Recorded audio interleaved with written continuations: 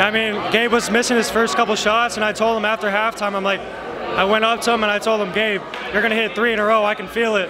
And that's exactly what he did in the second half when we came out with the dub. And this is a great environment. You guys had 2 local teams. What was it like playing in this atmosphere? This atmosphere is amazing. We have the best fans in D2.